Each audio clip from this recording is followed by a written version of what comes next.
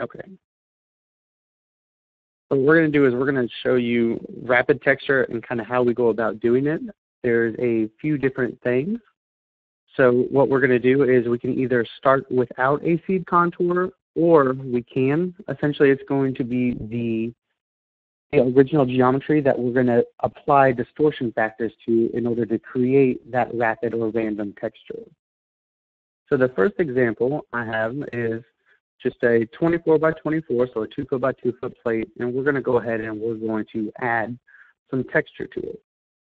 Without selecting anything, if we go directly into our rapid texture, there's a couple different things that we can do.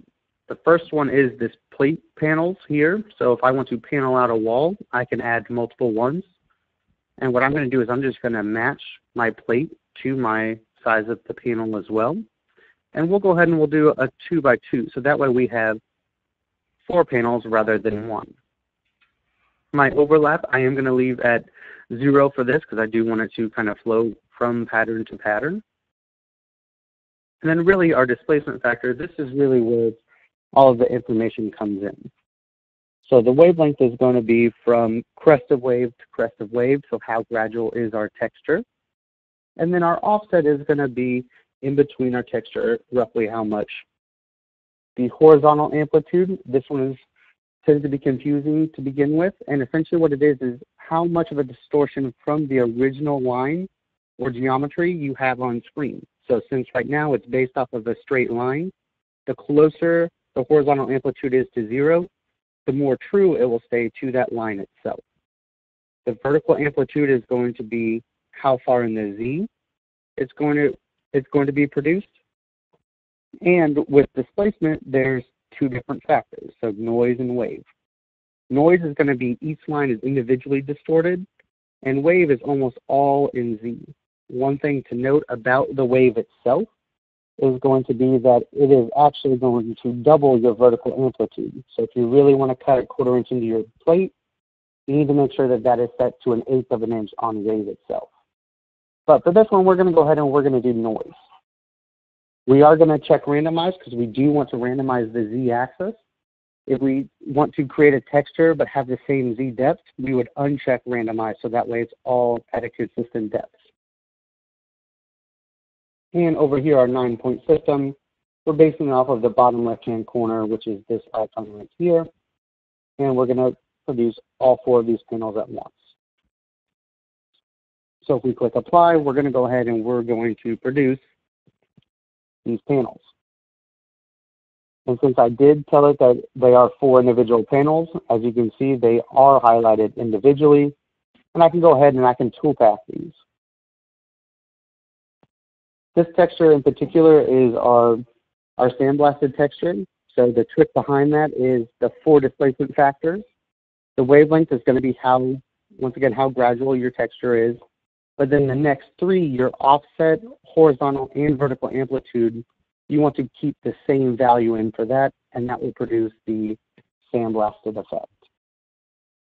Okay, on the top, you will see that there are inconsistent as far as the lines go, but the more impressive feature is if we go into the front view, and we can see that there are individual lines here, and once again, because we clicked on noise, we are individually distorting them, and we get a lot of random texture throughout this, which we're going to go ahead and we're going to apply a toolpath to. So now that we have our texture and we have it selected, the nice thing about rapid texture as well is you're always going to toolpath it the same way. You may change out to a different tool, but you're always going to toolpath it the same way. And the way that we're going to do that is we're going to go into an engrave, and we're going to go ahead and we're going to pick a tool. So for this one, I'm going to go ahead and I'm going to put in a 90-degree conic for this. I do have to make sure that follow contour down here is checked. And then I'm going to go ahead and I'm going to add in my depth. Now at this point, our depth is arbitrary because we have follow contour checked on. What follow contour really means is follow the Z depth of the lines that are shown. So I do have to put in some kind of value because EnRoute does not accept 0. And I'm going to go ahead and I'm going to punch in some feeds and speeds inside of our parameters box. That way it will actually machine it. Okay, so I'm going to go ahead and I'm going to put in 300 for my feed rate, 150 for plunge, and 18,000. Now these aren't set in stone. Each material is going to be slightly different, but I'm going to go ahead and I'm going to say that that is okay for this example. I'm going to click OK again, and now it toolpath that one section. Now before we click off, a good habit is to hit Control G or group, because what EnRoute does is after you apply a toolpath of rapid texture, it breaks the lines into individual segments again. So rather than having to select all these at once or individually, I can hit group, so that way it can make it a lot easier to group or manipulate your parts afterwards. Okay, what I'm going to do is I'm just going to render this view so we can take a look at it and see exactly what's going on. And I'm going to pick a slightly different color so that way it renders better.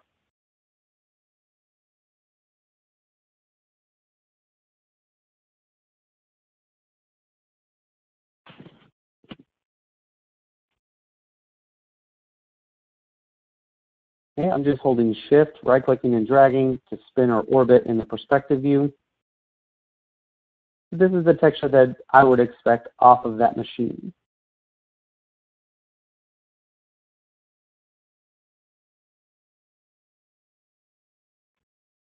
All right, so what we're going to do with this one is for the next couple panels, we're going to apply different tools. They are the same geometries on screen. We're just going to apply different tools and look at the different textures that have been applied just by utilizing different tool profiles rather than just a straight comment.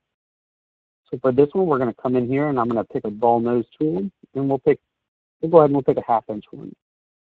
Okay, once again, depth is going to be arbitrary as long as we have follow contour checked. I'm going to hit group. Okay, this one we're going to apply a different tool. Another neat little trick is instead of having to delete out a tool and add in a different one, I could also keep this follow contours checked, hit my 3 little dots to edit, and I could actually change my tool in here, and all the parameters will stay the same and just change the tool itself. So for this one, I'm going to go ahead and I'm going to do just a regular end mill inside here. So let's go ahead and let's just cancel this one out. We'll add an end mill to start with.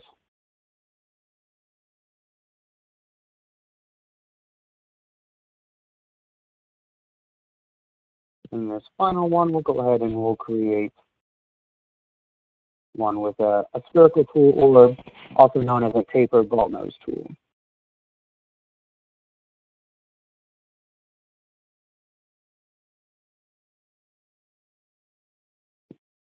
Okay, and then what I'm going to do is I'm going to create a geometry on screen, and I'm just going to do a section of each 4 of these panels rather than rendering all of them at the same time. So I'm going to zoom in here, and I'm going to just pick out that rectangle that I just drew on screen. So now that it's highlighted, I go into the Simulate 3D. I can use the selected contours as a mask. I can up my DPI a little bit so I can get a cleaner render. And then I'm going to go ahead and press play.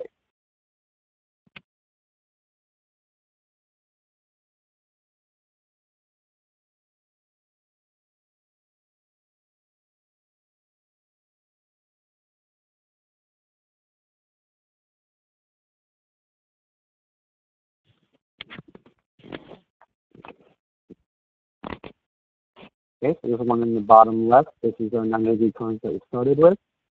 This is going to be our big ball nose tool over here, our tapered ball nose tool over here, and then our regular end mill over here. So very quickly, I can see that with each one of these tools, I'm going to get a completely different texture depending on the profile of the bit, and that's just the way that rapid texture works, because it's utilizing the profile of the tool in order to create that textured shape.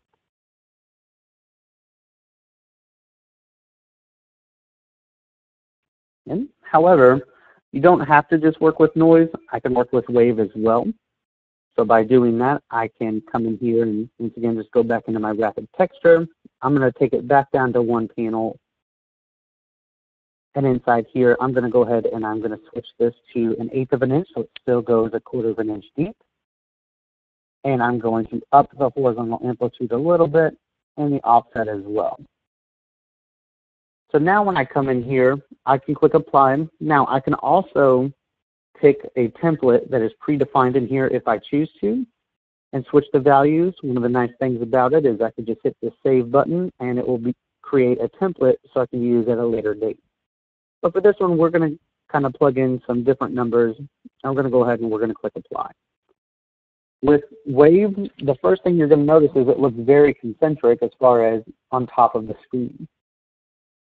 But if I come into my front view, you're going to see that helix look, and that's what's going to give you that wave texture. Now, given the same principles in rapid texture between noise and wave, I can go ahead and I can select the texture itself, hit the engrave, and now I can just pick whatever tool I want. So for this one, we're going to go ahead and we're going to go back to that big ball nose tool. Okay, I'm going to click follow contour. And now I'm going to go ahead and in the perspective mode, I'm going to render this.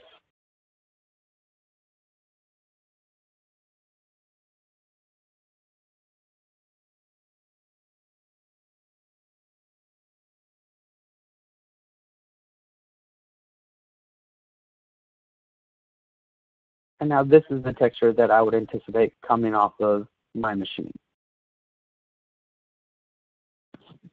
And if we spin, you can see that it is doing that helix going in and out and creating those grooves.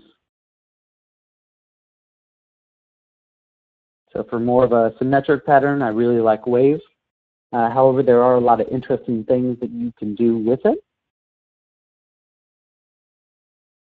And one of the things that I really like to do is if you create a rapid texture, and once again, you can put in whatever parameters you want, but you can also come into the front view, and I can either lower this in my plate, so I can create more of a texture, or I can create less by moving it up. And you also have the availability of rotating it, so you can actually make it look like the texture is either fading in or fading off of the part as well. I'm going to rotate it just slightly. Okay, and I'm going to kind of squeeze this back down a little bit so that way the texture is not as tall. So I can really do a lot of manipulation factors outside of that as well. I'm going to move this up. Same toolpath, same parameters, same everything. But now when we render it, you're going to see that we're going to get a totally different look. It's going to look like the texture is either fading off from the left to the right or fading in from the right to the left.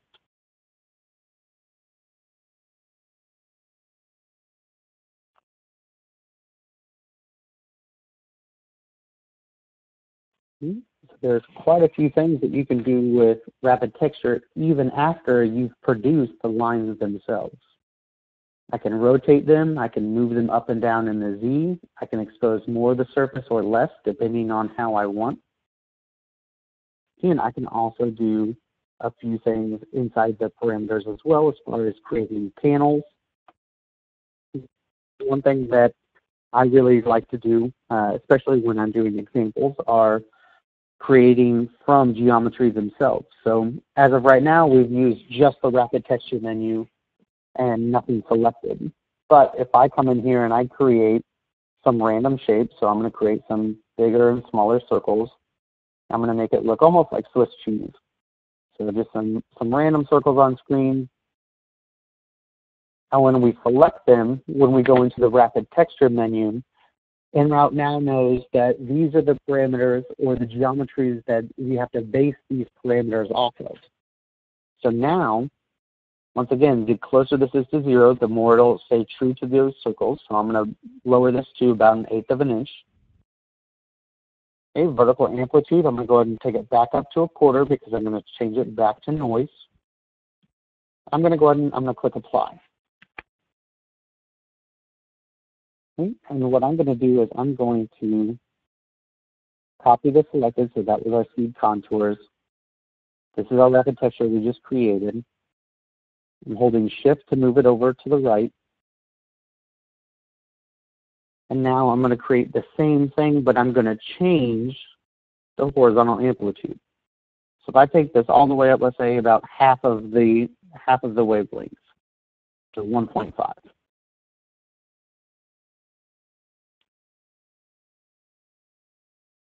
Now you're going to see it's going to look more like a rose pattern or rose bush inside here rather than symmetric circles.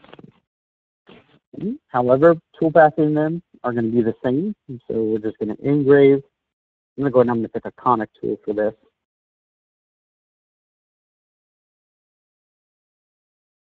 Our color contour is checked.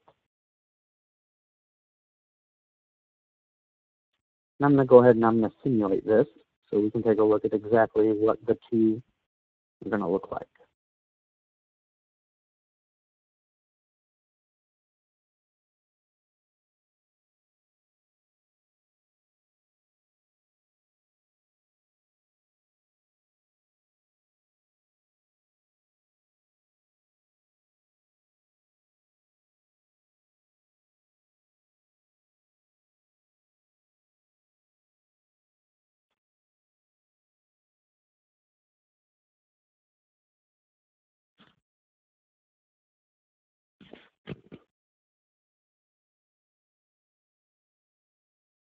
Okay, so you can see that the one on the left that has the high horizontal amplitude, it looks a lot less consistent and more randomized.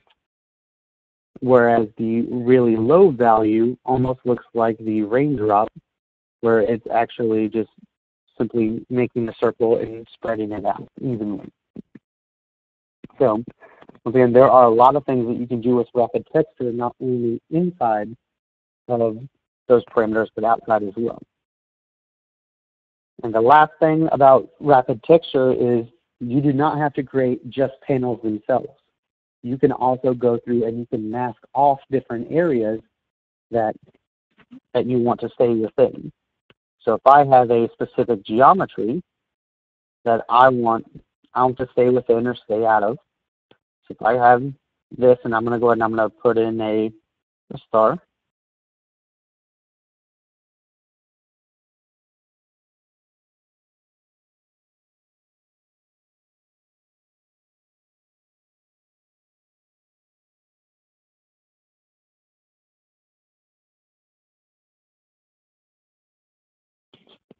Okay, and I'm going to group these together so that way it becomes a masked area. Now when we have our rapid texture, this is our panel we have in here, but I'm going to tell EnRoute, I'm just going to click on the area and it's going to say, okay, well now it's going to stay within that selected area. So now when I click apply, now I get texture behind that masked area rather than that full pattern.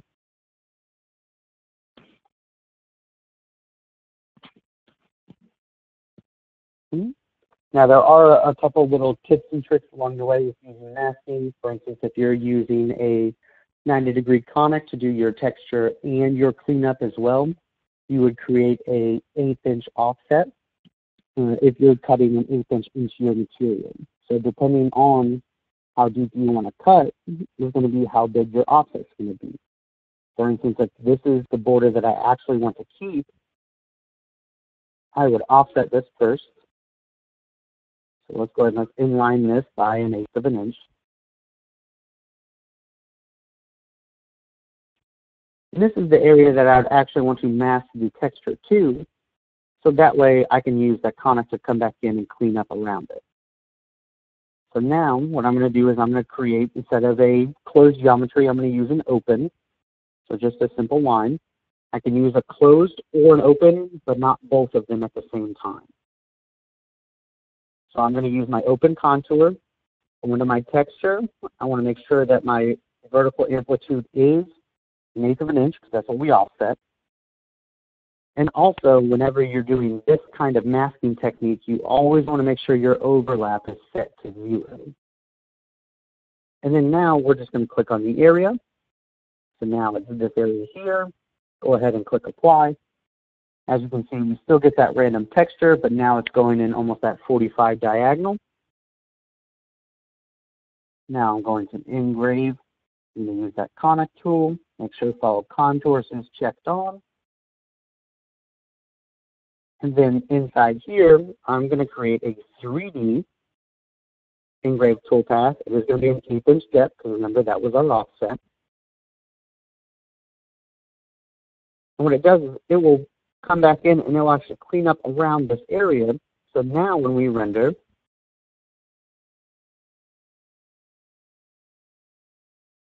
you should get a nice clean texture along with a 2.5D star.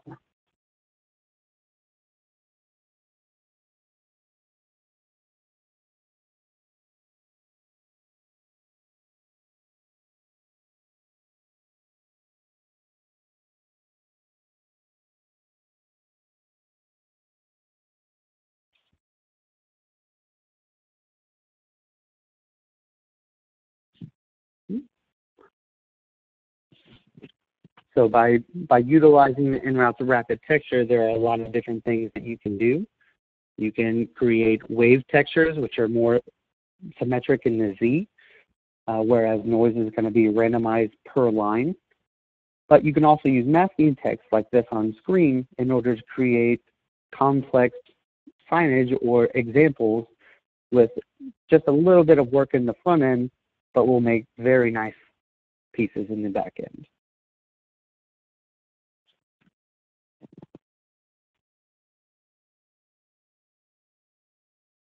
Okay. All right. Hey, Jesse, we've got a question here from John.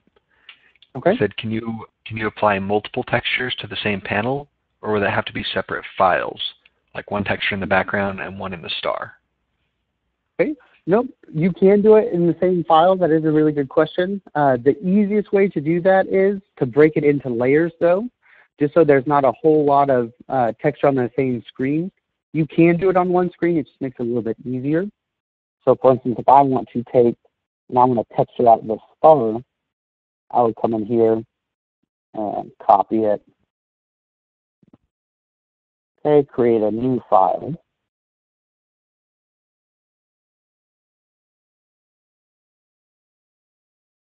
Okay, and then I could come in here and I could use the mask area inside of here. So another texture, let's go ahead and change up these parameters a little bit. We'll make it really close here, a little bit less here. And this is what we want to stick to. Okay, and we don't have to use a conic for this. Go ahead and I'll switch this to a 1/4" ball nose here. And make sure follow contours is checked.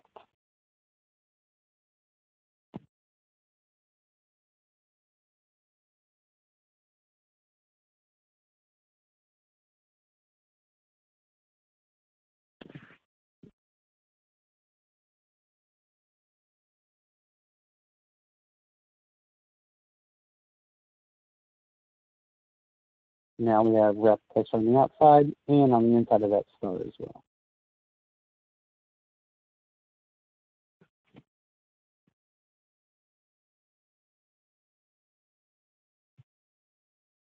Okay. Stuart, do we have any other questions? Not right now, but once Jesse's finished up here, we'll have a short Q&A session where you can ask any questions you do have about rapid texture or about EnRoute in general. So if you think of any, just go ahead and type them into the chat window, and we'll address those. Okay. And then I'm ready for questions whenever they pop up. Okay. Then, folks, we appreciate you. We appreciate you being here. Like we were saying, if you do have any questions, whether it has to do with rapid texture or just something else you've been wondering about EnRoute, whether how to do something or if there's a more efficient way or shortcuts, Jesse will be able to answer any of those questions that you have.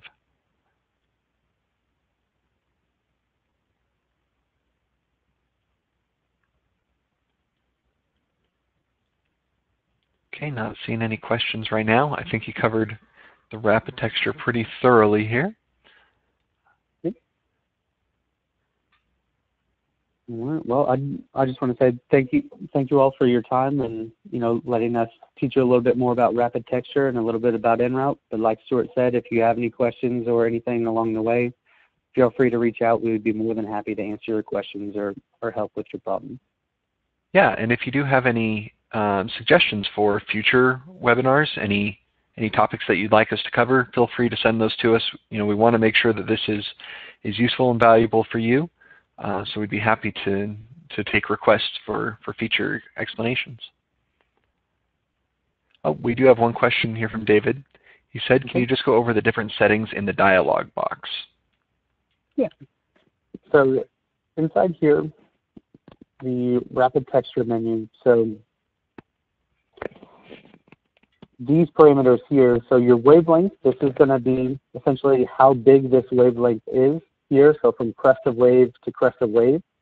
So if I want the texture to apply to a really big panel, I would probably grow that wavelength so it's more of a flowing pattern. Whereas if this is a short value, you're going to see a lot more interest, a lot more up and down in your X and Y as far as your parameters go.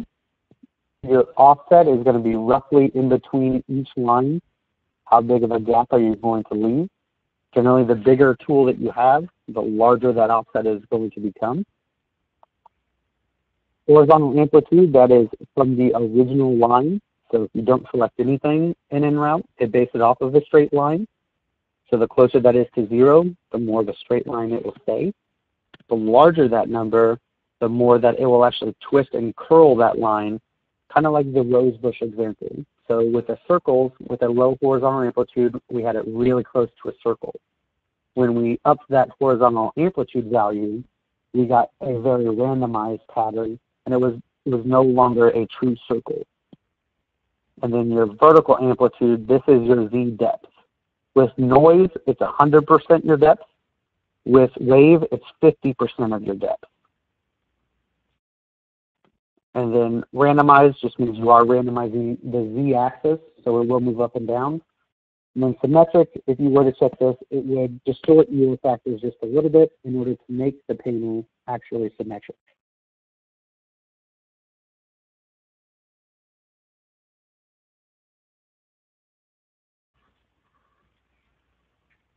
Okay, thank you.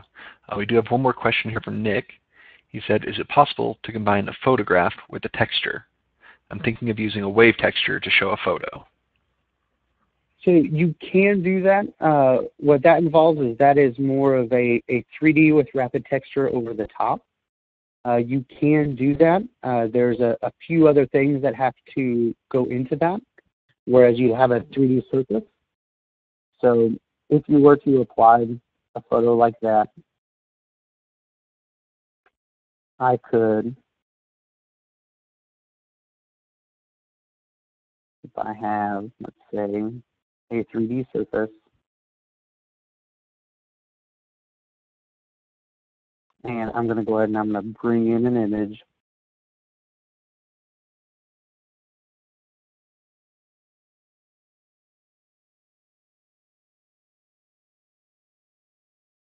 Okay, so the first thing is you would convert the picture to the relief by adding the bitmap texture. So you're going to give it a height.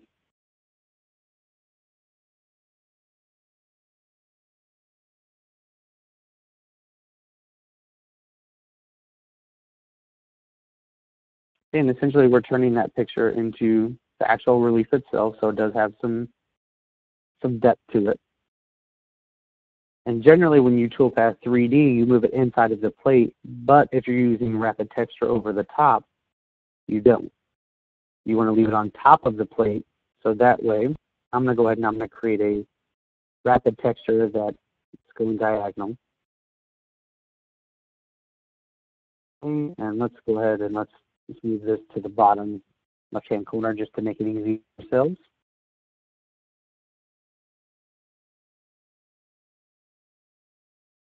Okay, and I'm going to reduce this panel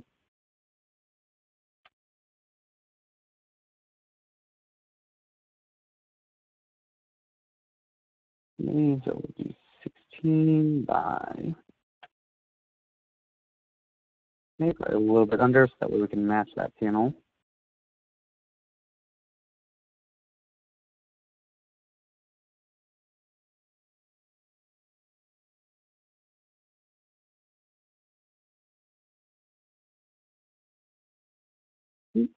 Sorry, I clicked the wrong thing. Okay, so now in our rapid texture, we're going to get our, it's going to look very random, but it's also going to follow that surface. So now, once again, same toolpath, same everything.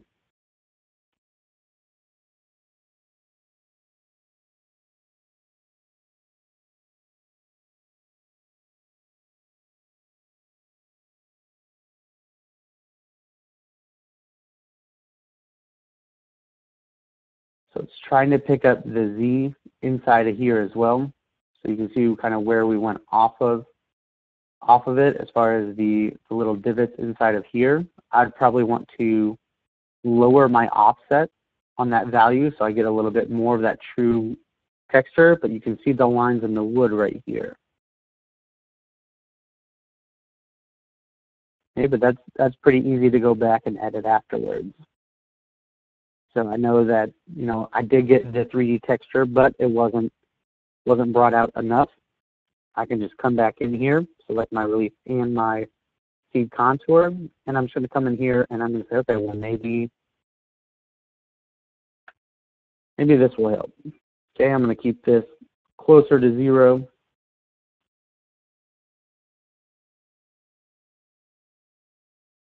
Now we do have a lot more lines, but I can represent that surface a little bit better because I'm going to be overlapping that 1/4 inch ball nose a lot more than I was before.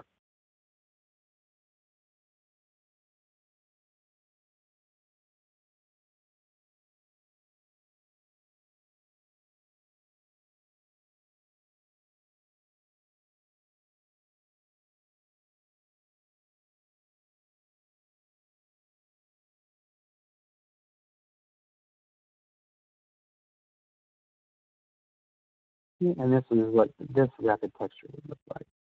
So the rapid texture with 3D built into it as well. So you can see the rapid texture that has the lines at that 45, but it also has the grooves of the wood that are running horizontally as well.